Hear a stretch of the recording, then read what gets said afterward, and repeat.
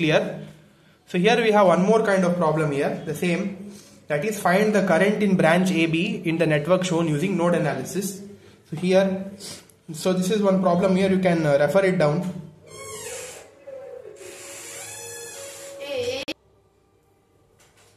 So here we have one more kind of problem, that is find the current in branch AB in the network using node analysis. So here we have this circuit here, okay, of node analysis. We have here in this case we have 1, 2 and 3 nodes here, okay. This is node A, node B, node C. For node A, mark the 3 branch current, since this is meeting 3 branches here, you can see. So I1, I2, I3. Similarly for node B, 3 branches are meeting at node B, I4, I5, I6. And node C also we have 3 branches. But here in this case, we don't have any resistor in this case. So this is not a valid branch. So that's why these 2 branches meet at node C, I7 and I8. Okay. Then the same thing again, apply KCL on node A. I1 plus I2 plus I3 equal to 0. Find the value of I1. That is from this point to this point, one branch, that is VA minus VC divided by 10. Okay. Like that you should be finding the values of I1, I2, I3. So here I have directly found it. You can check it out later how it is. Like this I have written it. Solve this equation, separated all the voltages and written all the coefficients separately. Then grouped all the coefficients of VA and VB and VC. Then named it as one equation, equation 1. Similarly apply KCL on node B, that is node B in the circuit which I have already told. The currents are I4, I5, I6. Substitute the value of I4, I5, I6, solve it, and this will be getting one more equation here. Name it as equation 2.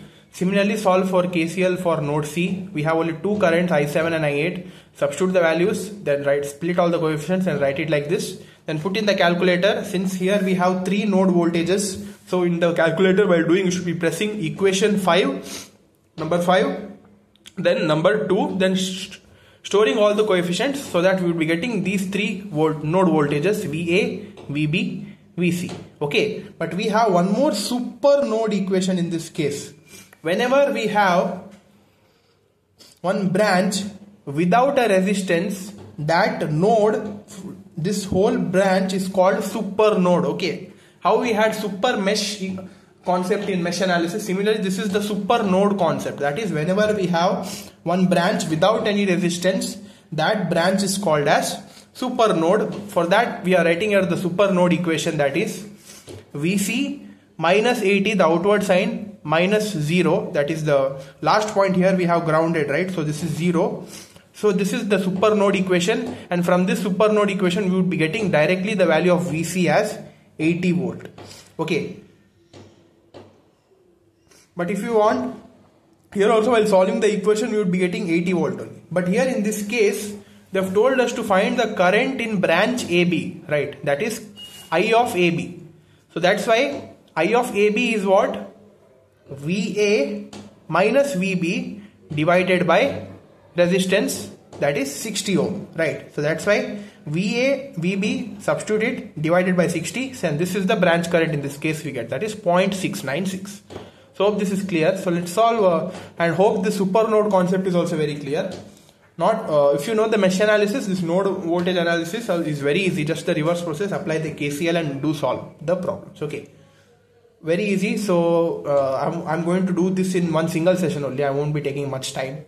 So again we are let us see 2 more problems and wind this module. Okay. So this is that next problem.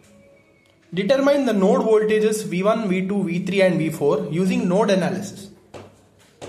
We should be determining the node voltages V1, V2, V3, V4 in this case using node analysis. So this is the circuit here given. First analyze the circuit and identify whether we have a super node or not. In this case these are the 4 nodes, 1, 2, 3, 4. If you observe carefully, we are having 2 super nodes, that is from 1 to 3 we have one super node because we don't have any resistance here. So this would be one super node. From 2 to ground here we have one more super node. So we have 2 super nodes. So that's why write super nodes equation first. Write super node equation 1, that is V1 minus 5 minus V3 equal to 0. So V1 is equal to this, both terms bring it, if you bring it to the other side, it would be 5 plus V3. That is, name it as equation 1. Similarly, we have second super node, that is V2, outward sign minus 5, minus 0 equal to 0. So 5, if you bring it to the other side, it would be V2 equal to 5 volt. Okay, like this we got. Then apply KCL on super node 1 and 3. That is 1, 3 here. We should be applying the KCL here. That is I1, I2 and I3. Because this is a super node, so in order to write the super node equation, these two would be merging together, and whatever the currents we have in these two nodes, right, that we should be writing it together in order to write the super node, in order to apply the KCL on super node. So that's why I've told you this kind of problem. Okay, that is I1 plus I2 plus I3 equal to 0. We have three currents between these two nodes, that is I1, I2 and I3. Consider all three of them. Okay, so that is I1, we have V1, that is V1 minus V2 divided by 10, and I2, here we can see that I2, in this branch we have already one current source, so that's why we can directly write it as 2 ampere. Then I3 is equal to V3 minus 0, since this is connected to ground, divided by 2. Substitute those values, write one equation like this, name it as equation 2, then apply KCL on node 4, that is this node. So which in this node has three branches meeting together, that is I4, I5, I6. But here in this case now, the value of I5 would be minus 2 ampere because these two have opposite directions, right? So that's why here I5 would be equal to minus 2. I4 is equal to V4 minus 0 divided by 2, that is V4 by 2. V4 minus V2 by 5, sorry. V4 minus V2 by 5, okay? Since this I4 branch is starting from this point, so that's why this minus this, starting point minus ending point, okay? Minus V2, then I6 is V4 by 2. Then solve this, and here we would be getting like this the value. But here in this case, we have the value of V2 as 5 volt because we have proved it here, right? V2 is equal to 5 volt. Substitute that, solve it, then we would be getting the, solve it for V4, we would be getting the value of V4, okay? That is 4.28 volt. So like this we have got V2 as well as V4. Now solving equation 2, that is whatever we wrote here, equation 2, right?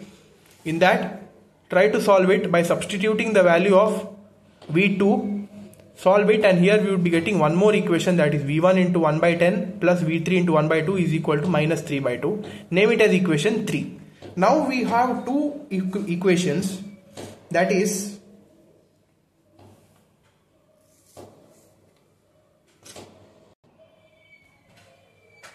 we have only this single equation. For this now we should be finding V1 and V3. Again put this value in the calculator and try to find the roots of this equation. Okay, after that we would be getting the values of V1 and V3. That is 5 by 3, that is equal to 1.66 volt. V3 is minus 10 by 3, that is minus 3.33 volt. Like this we got the values of V1, V2, V3 as well as V4. Okay, like this you should be solving this problem. So now let's see one last problem of this module, that is related to dependent source. Okay, node voltages. Find the node voltages VA, VB, VC and VD using node analysis. Here in this problem we are having two of the dependent sources. Okay, but here in this case also we are having two super nodes. These are the four nodes here, A, B, C, D. We have two super nodes here. One is from A to D, we don't have any resistance, and one is from B to this ground point here. Okay, this also is one super node.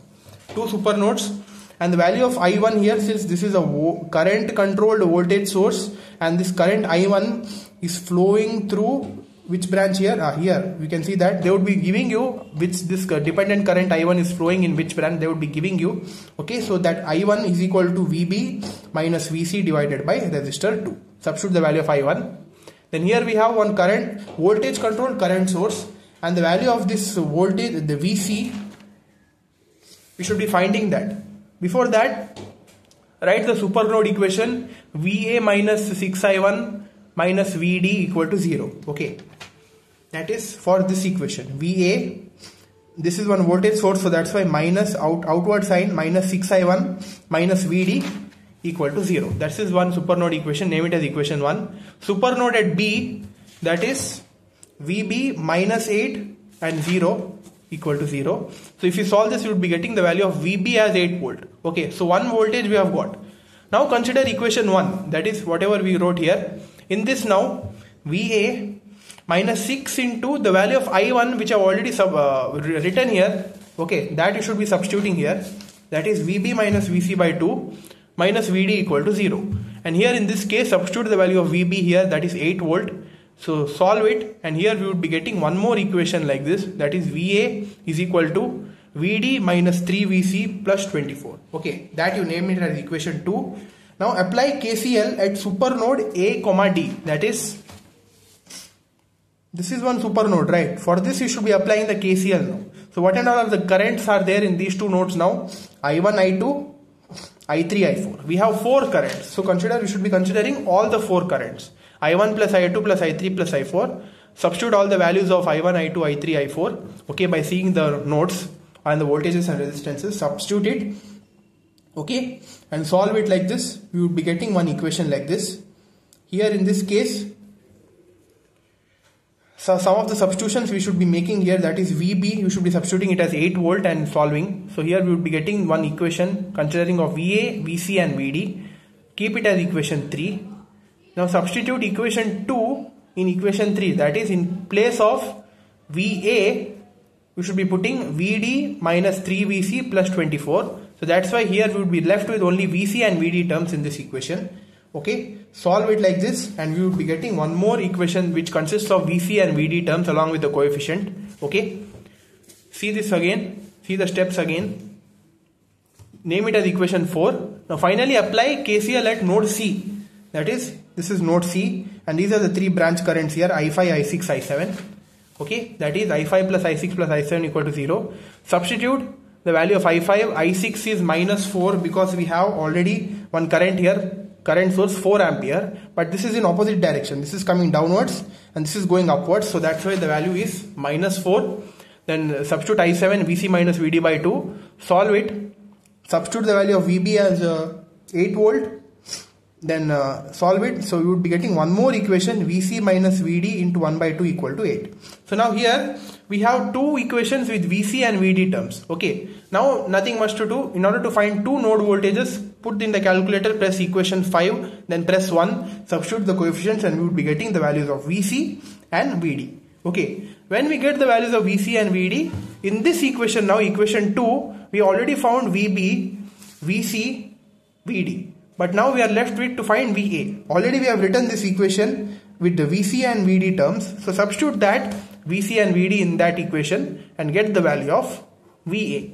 Okay, like this you should be getting the value of VA, VB, VC and VD. Okay, hope this problem is very clear. I've tried to explain it. Okay, so I've concluded this node analysis part in one single session, and we have come to an end of this module. So in this module I've covered around mostly all the topics, and I've tried to cover it in a very detailed manner. Those who have not seen those videos, please see those videos. Module 1 is completed. Okay, so now from the next session we are going to start with module 2, and in module 2 also it is completely based on network theorems. Okay, that complete module is based on network theorems. We have many kinds of theorems in that module, and all those theorems related to that, the different kinds of circuit and problems you are going to see. Okay, very easy module, you can understand it very quickly, and I'm not taking much sessions for that module.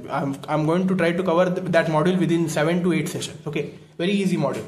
So this was one tough module, I've tried to cover it. So please refer the complete video. Those who have not understand it, please refer our previous videos of network analysis which I have made. So like, share, subscribe to our channel guys. Share this playlist to a huge number. Okay, thank you. All the best guys.